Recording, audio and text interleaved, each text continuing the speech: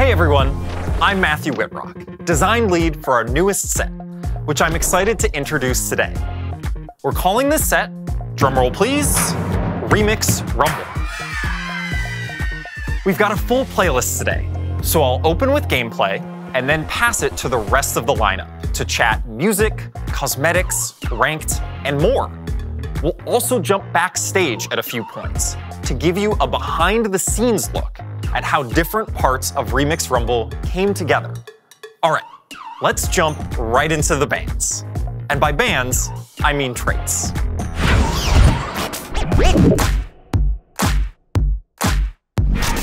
In Remix Rumble, you're the DJ, and the board is your turntable. By combining different traits, you'll create a medley of beats and genres. Let's start with familiar chart toppers, beginning with the ultimate pop stars, KDA. Get the entire lobby bumping with KDA and their most dedicated superfans. Position them just so, and you'll find yourself at the performance of a lifetime, with incredible choreography and a bunch of bonus stats. Okay, let's make like a collie and hop over to the next band. True Damage and Pentakill are also in the mix, and both stay true to their names. True Damage grants extra attack speed. Wait, that can't be right. This is more like it.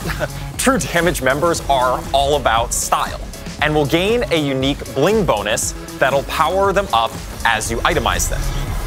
Oh, and before you ask, Akali will be able to be played in KDA or True Damage. Her trait will change based on whichever band is trending at the time. All right, metalheads, Pentakill's up next. Pentakill members have damage reduction and bonus damage that increases as they score kills. And if your team manages to get a Pentakill, then their bonuses will increase again. Just be careful in Yorick's mosh pit. Then there's HEARTSTEEL, fresh off their debut and already making their mark on the convergence. These guys are ready to bring the energy and do whatever it takes for their fans. They may have started out underground, but they're certainly able to take you to the top of the charts and the lobby if you can conquer their risky style. But we can't put on a proper Remix Rumble with only 4 bands. We also have some all-new groups entering the convergence. With original TFT looks, Lulu and Ziggs make up the jittery, ridiculous, hyperpop duo Glitter Bomb. Speaking of original TFT skins, Remix Rumble has plenty. There's a whole new class, Superfans, who show off their fandom with style. The trait pumps up your headliner, more on that later, by turning one or more of their items into Radiant items. My personal favorite new look is Bard, who has joined the jazz trio Free Flow. He and his meeps are looking as smooth as they sound. Before I get into the mechanics, let's head backstage to learn more about how we made some of these traits with Alex Cole and one of our lesser-known devs. We knew set 10 was going to be our big music set. So when we think back of kind of like what the steps were, we knew we were going to have this big music moment. We were celebrating 10 sets of TFT, which was going to be huge. And really, we just kind of leaned right in and we were like, cool, we know we're going to do all of these cool origins. And then we go through the process of what skin lines do we have available that we can tie those to. And luckily, we had a ton of cool and groovy skin lines. And we played with them a little bit with like Space Group becoming disco and some stuff like that. But yeah, we were pretty quick to just turn right in and be like, oh, wow, we have tons of things to pull from, which is really exciting. So I'm pretty excited about HEARTSTEEL. The economy trait is always a fan favorite of ours, but we've had this problem for a long time where the economy trait is you get it at 2-1 or you don't really play it. And so this time we took a very clear goal of how do you play it if you don't hit it at 2-1? And so what you can do is you can play it at any point in the game, and the more you've got, the bigger the payout. You try to lose by just a little bit, but even if you win, you're still going to be getting this fan, and then it's going to cash out after a few turns. And so you can even pivot into it in the late game, and I think that's going to be a real skill expressive part of the game, is that ability to go, okay, I'm in a position where I can play HEARTSTEEL for a few turns, and then get my reward, and then pivot back. And I think that's going to lead to a lot of really cool skill expressive moments. My favorite trait this set is definitely the country trait, which features our Desperado band. historically in TFT, we've done a lot of really cool things with summon traits. We did Baron this last set, we did Innovator in set 6, and I'm really excited for Country to join those ranks. So with Country, we have something called the Midnight Horse, which is Hecarim, and when your champions sort of get lower or lose health, Hecarim will ride in and save the day. So operating a little bit like Galio from set 4, if players remember that one. So I think the challenges with these two is we kept trying to find the identity for each of them, and they ended up being really intertwined with each other. So there was a day where myself, Whitrock, the set lead, and Mort literally sat down and mapped out the entire set on a whiteboard. I don't remember who it was, but one of us was just like, oh, we don't have a summon trait. And we kind of played around with that. And on the flip side, we were also playing around with like, is it risky to have our econ trait be one of the main verticals? Like, is that something we want to do or try? Which is really exciting. And we ended up going with it and kind of seeing those two traits in particular, like kind of kept going back and forth and changing shape with each other. But we were happy with how it all landed. Yeah, I would say it's pretty clear on this team that I'm probably the biggest Ahri stan around, so KDA being in the set is a huge, exciting moment for me.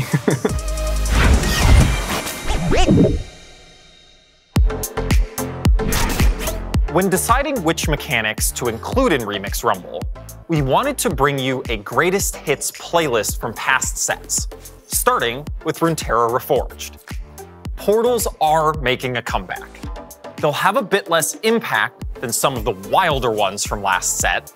We can do without you, Stillwater Hold, but they're sure to continue creating memorable moments. We won't be bringing back Legends for Remix Rumble. We learned a lot from seeing how Legends could influence the meta and individual enjoyment of the set, so we feel like there's more exploration and experimentation to be done in this space before we potentially revisit it, but we'll keep you updated along the way. Okay, back to what we are bringing back. One of TFT's most beloved mechanics is returning in an updated way. No, not augments, although we will be introducing new augments for Remix Rumble as well. I'm talking about headliners, our fresh take on the chosen mechanic from Fates. Headliners are the star of your board. They appear occasionally in shops and are purchased at 2 stars. Headliners have tons of immediate power, and they give you +1 to one of their traits. But here's where headliners diverge from chosen. Each one will have a specific headliner effect that empowers them in a way that only a true fan would appreciate. Take Bard from the Jazz Trio, who improvises a few notes to either heal an ally or deal a bit of damage. When Bard is your headliner, every 10 casts will generate a meep that allows him to play 1 extra note on his first cast of combat. Bard is the type of headliner that will scale into the endgame. Whether that scale is major or minor depends on how early you can get it. Some headliners will be difficult to find endgame carries. Take Yorick, a legendary unit who temporarily summons ghouls. When this headbanger is your headliner, the ghouls will be bigger and deal more damage. And one more thing about our mechanics. All of them will be harmonizing together, so keep an eye and an ear out for that. All right, let's check back in with Alex and Mort to talk more about headliners. So early on, when we were exploring the different mechanics, we knew we were doing a music theme. And so we kind of had this image where it's like, okay, the band is all on there together, but what is it that makes it special? How can we twist it? And we kept coming back to, it's like, well, who's singing at the moment? Who's the star of the show, if you will? And that kind of led us to a system we call Headliner, which was like, okay, you're going to pick who your headliner is. And we kept coming up with versions that were slightly different than Chosen, but had a lot of the same advantages. Chosen was one of our first big mechanics that wasn't just like galaxies or a variation. And it was something that allowed every champion to kind of be the centerpiece, right? Like you would tell stories of, oh, this was the game I got Silas chosen, and I did this thing, or this was the game I got Kennen chosen. But what was interesting is as we were kind of researching it, we realized that was before a lot of these other mechanics, right? Augments hadn't been around. And so a lot of the burden of the system has changed. And so as we were looking at this and kind of seeing all the pieces come together, it felt like kind of a greatest hits of TFT, which once we realized that was such a great opportunity to bring it all together. And so that's when we kind of anchored on Headliner being sort of the upgraded Chosen. You know, we've got Radiant items, augments, portals, and it really does sort of feel like 10 sets worth of TFT knowledge all coming together to make this really awesome set.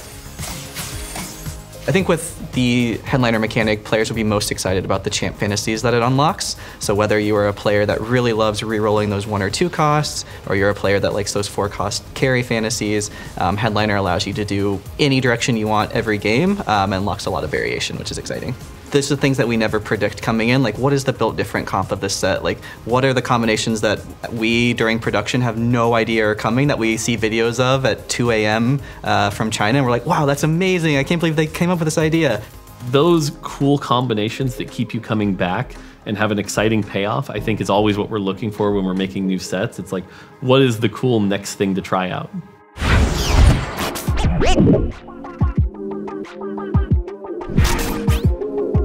Hey everyone, I'm Cole Hicks, lead composer of Remix Rumble, and I'm here to talk about the heart of this set, the music. In Remix Rumble, each trait brings new sounds to your board. While you're building your team, you're building your track. Remix Rumble was an all-hands-on-deck moment for our team. Many different composers and collaborators created original music for each origin trait, and made it possible for all of it to meld together in any combination based on whichever units you have out on your board. To make genres like metal sound seamless with, say, jazz or pop, we wrote 2 main songs. Through a mix of layers that contain drums, chords, and melodies, your track will be built alongside your team. And as the game progresses, your track will too. Starting off one way during the preparation phase, and building up to a more complex chorus for the battle. Let me show you an example of how all this will look and sound, starting with our disco band, the Disconauts. Their trait gives you a placeable disco ball that will heal your allies and grant them attack speed. As you get later into the game, you can add in more Disconauts to strengthen the trait.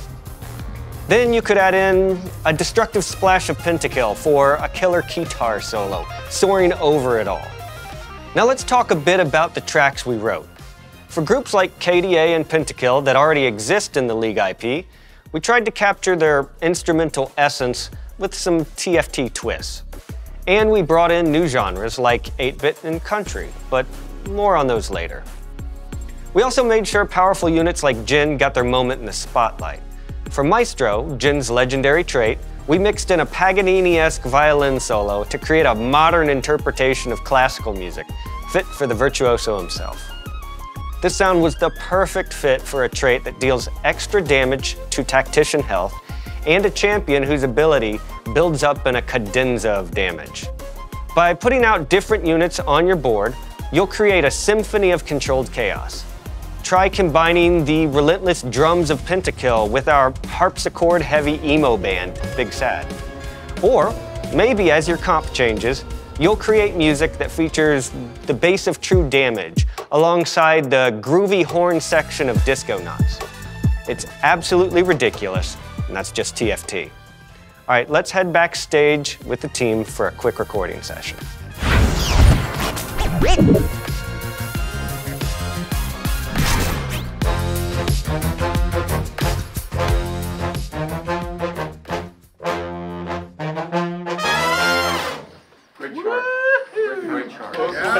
That's great, man. Yeah, I mean, that was pretty good first read down and, you know. Moving on? Awesome. Okay. Cool. Yeah, let's move on. All right, everybody's happy. I think one of the challenges of working on this set is the multiple genres and how they're going to be remixed into one another. There are a total of, I believe, 10 to 12 genres, some of them more bespoke than others because it's based on our virtual band, but all of this are being done by 7 composers together. So this is the biggest collaboration within Riot composers that we have done for Teamfight Tactics. Authenticity is both a goal and a challenge. because we're doing so many different genres, and some of them have a fair amount of crossover as far as types of sounds and things that we're using. For example, we're doing a DJ Sona genre, but we also have a straight like EDM genre.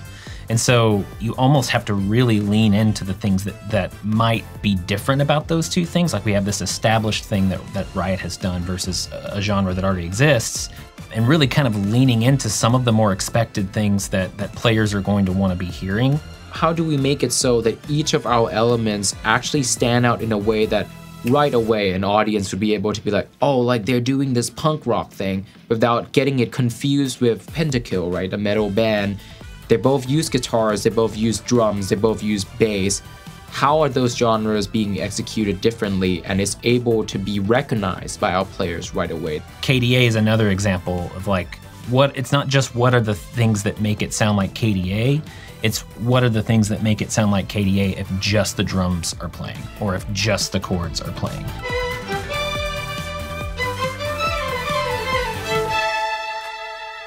One of the cool things about this set is that it is supposed to be a bit crazy sometimes. So we were able to sort of like lean into it being like, oh, that sounds a bit silly, but it's and some surprising cool. things came out that were really cool. Like, for example, I think we discovered that saxophone solo over HEARTSTEEL is very cool. We have also discovered that a violin solo on top of Jason's EDM track is very cool. Very cool. And we would have never made those choices as composers. Normally, right. It's okay to lean into the silliness sometimes because it is a fun idea and it's supposed to be fun. Right. Whereas other genres obviously will work in a way where you're like, oh, that's like, I would put that on my playlist and listen to it. Yeah. For us, the collaboration is a little chaotic, and I think that's also us embracing that energy of like, we're not entirely sure if this is gonna work, and we're just kind of, you know, like riding with the flow and write what we believe in, and then we come together and let's hear how this is gonna go. TFT is the space where, as a composer, I get to play around the most and, you know, basically try whatever fun ideas I might have. The team is very open to experimentation. So from that perspective, even though it is a fair amount different than anything we've done in TFT before, I think TFT is the perfect place to do it. And I think the players of TFT are also really on board with these kinds of fun ideas. 100%. Yeah. Hi everyone, I'm Ananda Gupta, Design Director on TFT. Today, I'm here to give an update on cosmetics, and then I'll talk about Ranked, as well as a much anticipated release for many of our players, the Asia Pacific mobile launch. We're thrilled to bring more high quality personalization that will be released throughout the start of Remix Rumble. Ahead of that, we want to give you a sneak peek and equip you with an understanding of the release schedule, both to prepare collectors as well as inform folks who want to nab their favorite. Chibi Set and Chibi HEARTSTEEL Set have entered the building, and they're looking to pull off a heist straight to the top of the lobby. Chibi HEARTSTEEL Set moves fast and will depart the Treasure Realms after the first 2 weeks of Remix Rumble. And if you want more, the KDA Arena is definitely more. Drop your comp smack dab in the middle of a KDA show and take top 4, or bottom 4. It won't matter with an arena this stunning. After 2 weeks, Chibi KDA Akali will screech onto the scene. Then, the moment I've been waiting for, KDA Kaisa will hit the convergence 3 weeks into the set. She and KDA Akali will be available through Treasure Realms that will only last until our next event. Each drop will provide high-value content, from chibis to mythic little legends, and even a chance to hit a random chibi variant like Dragonmancer Ash or Star Guardian Lux. But the biggest high roll of those collector capsules is KDA Kaisa. Kaisa is the centerpiece for players looking to flaunt that extra special drop. But Prestige Treasure Realms are full of high-value offerings from past sets. So, whether you're a collector looking to pick up something you missed, or a little legend enthusiast just getting your first chibi, no matter what you hit, it's bound to hit hard. After Remix Rumble ships, we've got even more work ahead of us. We know players want more say in what they purchase, and we're working towards exactly that in a system we're internally calling the Seasonal Store. We're not quite ready to go into the finer details yet, but I am ready to get into Remix Rumble's pass. Remix Rumble marks our transition to 3 sets a year, and we're updating our pass structure to reflect that. We'll still have 2 passes in every set, but since sets now last 4 months, each pass will be 2 months long. So, we're redistributing rewards and accelerating pass progression to make all the rewards easier to obtain. Not every pass will look the same. Each Pass Plus will have different high-value rewards. For example, you'll see our new Neon Stage Arena in Remix Rumble's first pass, and in the Rumble's second half, Sugar Cone Poro. And just as our pass is changing to accommodate 3 sets a year, our ranked season is also changing.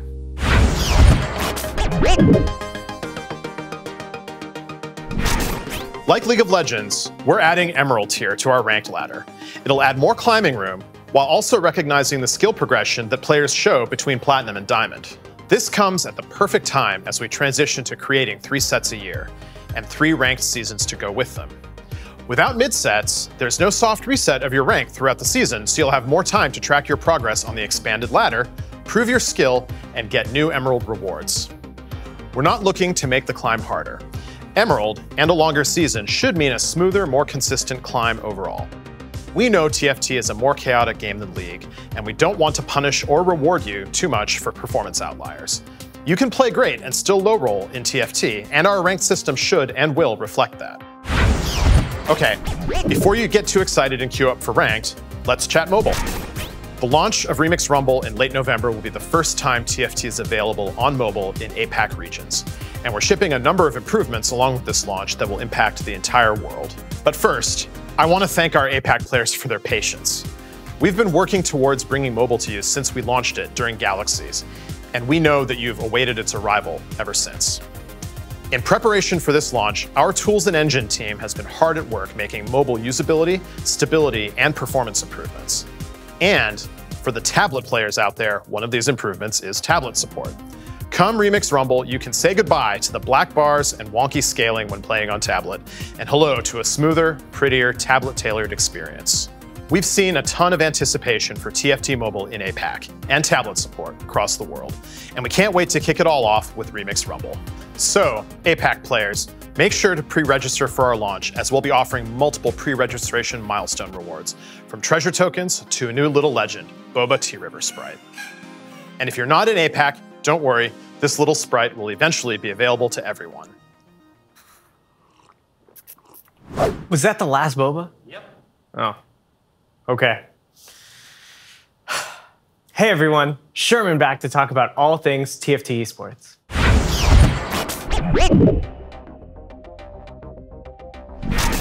It's been awesome to see the growth of TFT Esports over the last few sets. We've seen 3 sets of steady viewer growth for set championships, and with the Runeterra Reforged Championship, we're hoping to make it 4. We're about 5 weeks out from our first global LAN event, the TFT Vegas Open. It'll be from December 8th through the 10th, with 512 competitors from around the world as they take over the MGM Grand. I first want to say that we were blown away by how quickly competitor passes sold out back in September, and we can't wait to see you battle it out there. The event happens early in Remix Rumble, testing players' ability to adapt, innovate, and lead the meta. This is a moment where players from anywhere can step into the spotlight and become IRL headliners. The player that comes out on top will walk away with $100,000, a trophy, and most importantly, the TFT Vegas Open title. And even if you don't get first, the 128 players who make it to day 2 will win a piece of the $300,000 prize pool. And all 512 players who participate in the event will get a unique emote based on how far they make it into the tournament. But don't worry, the Vegas Open won't be a replacement for a championship. Now that we've switched over to 3 sets a year, we're adjusting to have a competitive season for each one. So rest assured there will be a Remix Rumble Championship at the end of the set. It'll be the culmination of Remix Rumble, so we have high expectations for the comps players will bring to the finals, now that they've had a chance to master the set. For those of you competing in Vegas, PvE goes live the 2nd week of November, so get out there and start crafting your go-to comps. As for everyone else, we're super excited for our first ever LAN event, and we hope to see you all there, either in person or digitally. All right, thanks so much for watching, good luck and have fun out there. Till next time.